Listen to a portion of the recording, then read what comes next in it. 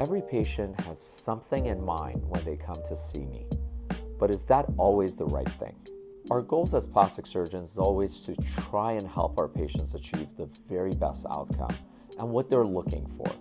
But part of the discussion, part of the consultation, why it's so important, so discreet, so intimate, is to make sure that during our one-on-one, we are able to convey to our patients what we are able to achieve as physicians and what is realistic given their body, anatomy, face, and just overall surgical prowess.